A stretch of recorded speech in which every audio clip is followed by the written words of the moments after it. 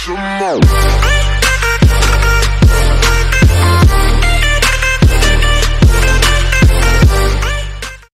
Hey guys, how you guys doing?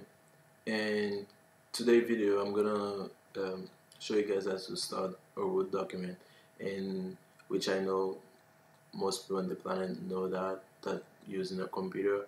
It's just like my goal is to show you guys the microcomputer application step by step.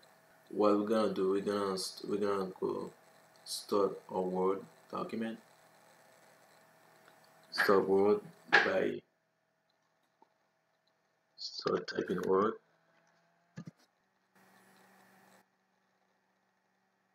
And we're gonna click on blank document,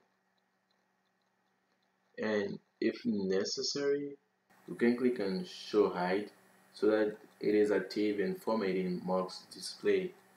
And let me click it. We can see now it's like I don't have the ruler in my blank document.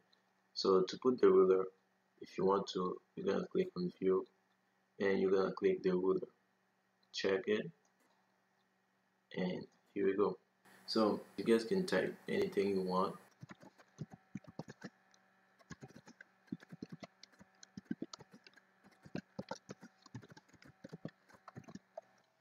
Okay, so as you can see, so when you guys finish typing whatever you choose to type, you're gonna see all this and write those down for you guys to see. It's like whenever you open the Word document, it's always like the default font always calibrate body, and the default font size will be 11.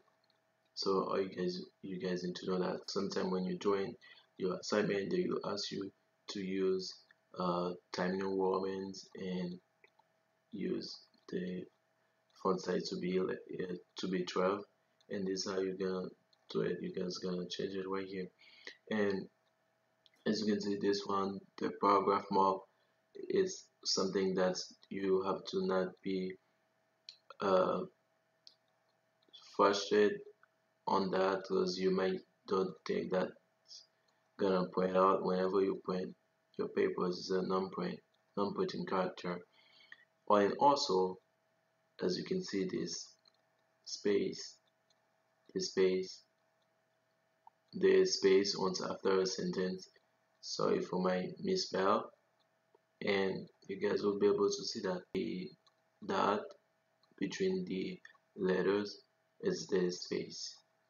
So show you that use the space. Thank you guys for watching the video, and I hope you like it.